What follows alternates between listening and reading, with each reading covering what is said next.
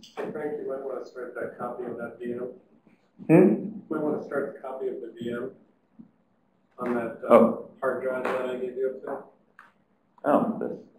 It's going to be TSD, whatever. Is it already plugged into power? Yep. Okay. Okay, so we talked about triage. Well, we kind of sort of talked about triage. We're talking about triage in the sense of defense. We're talking from a how do I quickly determine that what I'm looking at is bad if we don't know yet, and B, what information do I need from this right away in terms of at least from the defense perspective. When we talk in terms of triage, the quicker that you can get that information, the better. If there's an active infection on your network, if you detected something based off of previous analysis, and your detection wasn't just something was attempted, but oh no, something is actually like beaconing out and is on our network. That is beaconing out and that is on your network.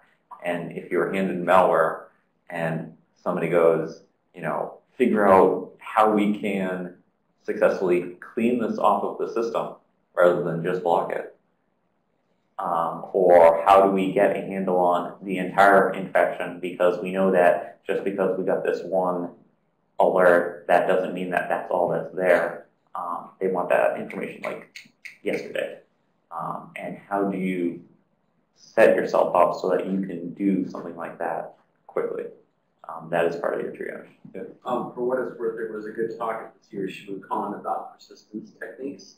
And the presenters' kind of overall thing was give up, reformat, reinstall. Do not, particularly advanced adversaries will figure out obscure ways to persist that are very, very hard to defeat. That presenter was completely misguided, and 6 out of the 8 techniques that they talked about and said were completely undetectable are detectable by auto-run.exe. I have no doubt of that last part.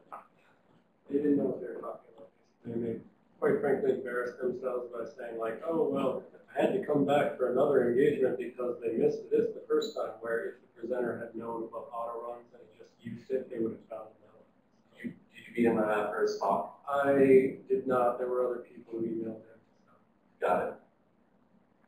Yeah, I disagree with the premise on that one. It is a fight worth fighting. Don't just give up.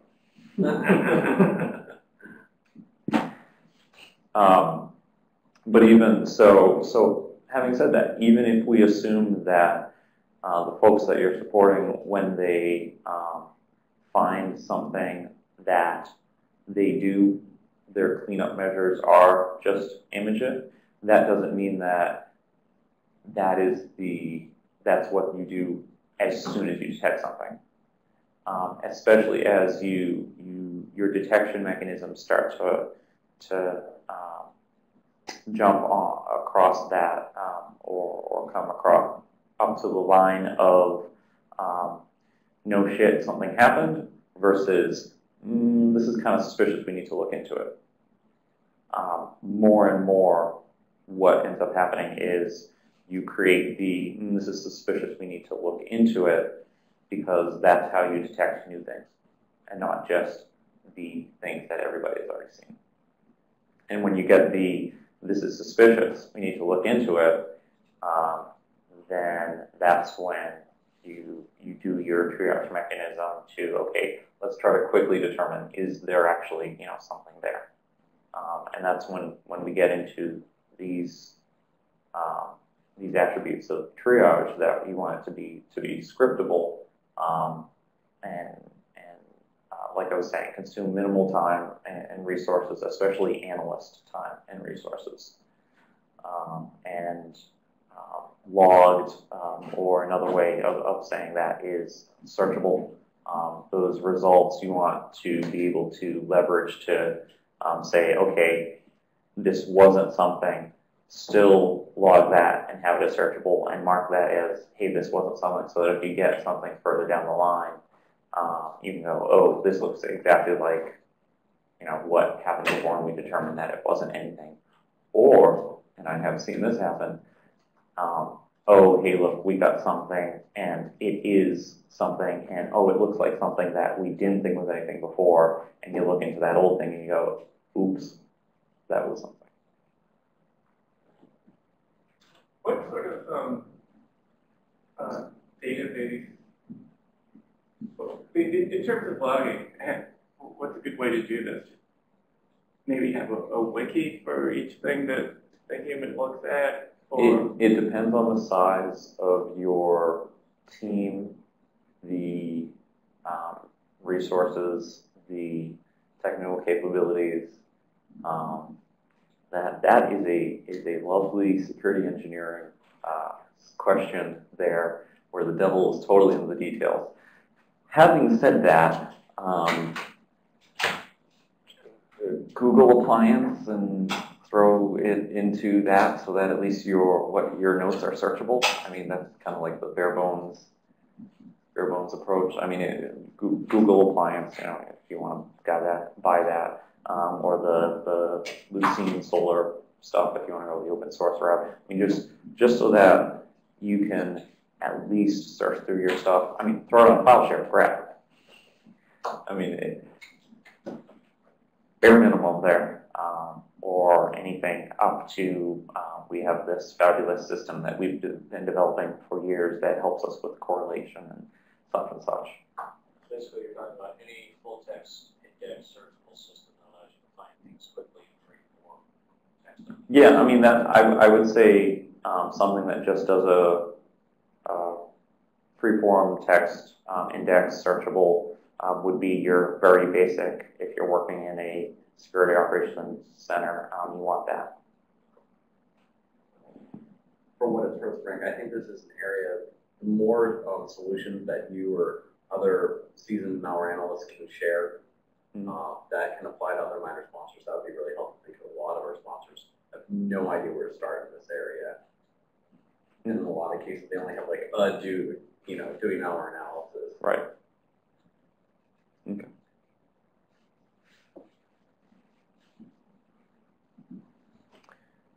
So in terms of reverse engineering of malware or malware analysis in general, some of the common tasks for triage are going to be kind of your basic static stuff, file hashes, start getting into the fuzzy hashes with SSD. I didn't add it on there, but it's worth mentioning there was a paper a few years ago, author of a tool called SD hash. That is another fuzzy hashing tool. I haven't looked into it too much myself because we're doing okay with SSD, but the paper that the SD hash author released was specifically comparing SD hash with SSD. And for specific file types, your Microsoft Office file types, your pretty much documents, PDF documents, for those things, SD hash seemed to do a little bit better in terms of correlating things that were similar. Any question? So when you generate hashes, MD5s and SHA-1s are pretty easy to index and search because they're static. Mm-hmm. SSD has its own comparator function that gives you a score, but it's hard to directly compare the values that come out of SSD to be able to generate take two random hash values to generate a score. You have to do that every time you search, as opposed to being able to calculate that. Do you find that to be a problem? Well, so that's kind of a how do you search question, and there's research and stuff into that is a solvable problem. Okay. Let me just put it that way.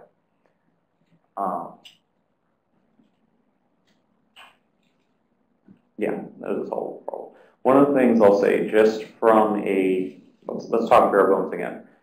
Fuzzy hashing. Why did we start using SSD? Because when one person pulls a PE file off of, they carve it off of a disk from a forensic image, one person pulls it out of packet capture using one method, another person pulls it out of packet capture using a different method. Maybe they missed some bytes at the end, maybe got a few extra zeros at the end, totally throws off your MD5, your SHA-1 hashes. SSD will say, oh, these are 98, 99%, 100% similar in the case where it's just some null bytes at the end.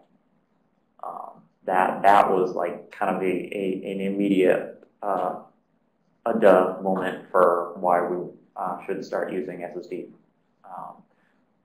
There are different ways of getting the malware. Don't think that what you get there is only one way of getting that. Keep in mind that it can be coming from all these different sources, and just because the MD5s don't match doesn't mean it's not exactly the same way.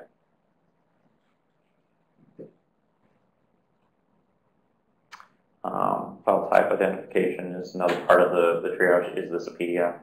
Is this a Windows PE file? Is it a Linux ELF file?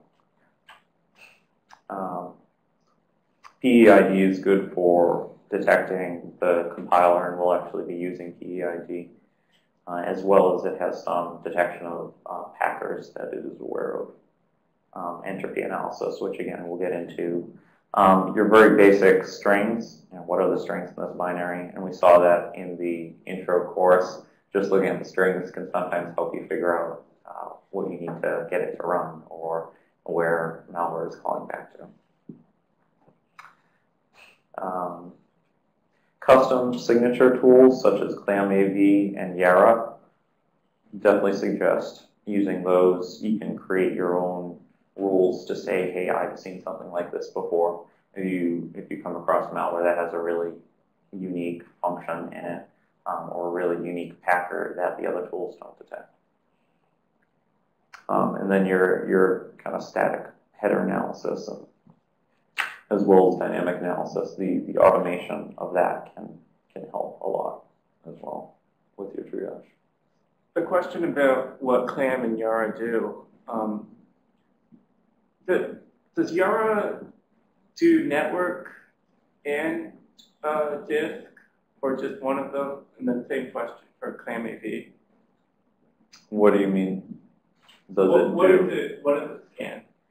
You give it a blob of bytes, and it scans that. Okay, for both of them?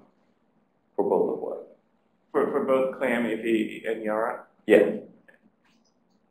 So one of the things that you can get pretty complicated signatures with Yara, where you can actually say,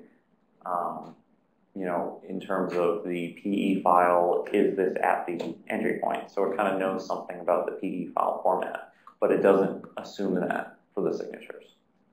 Okay. So you can write signatures that assume that, but you can also write signatures that just look for this string of bytes wherever in the blob of data that I'm giving. So if you have a bunch of PCAP, it'll just literally look for that string of bytes in the PCAP. It won't say, oh, this looks like TCP, so I'm going to reconstruct it. I don't believe, so I know Yara is aware of the PE file format. I don't believe it is PCAP file format aware. I'd have to double check the most recent documentation for it, but I don't believe that it is PCAP aware specifically. Having said that, MITRE open sourced a tool that you can use to process PCAP data with Yara. And you GitHub/MITRE CND, and it's off of there.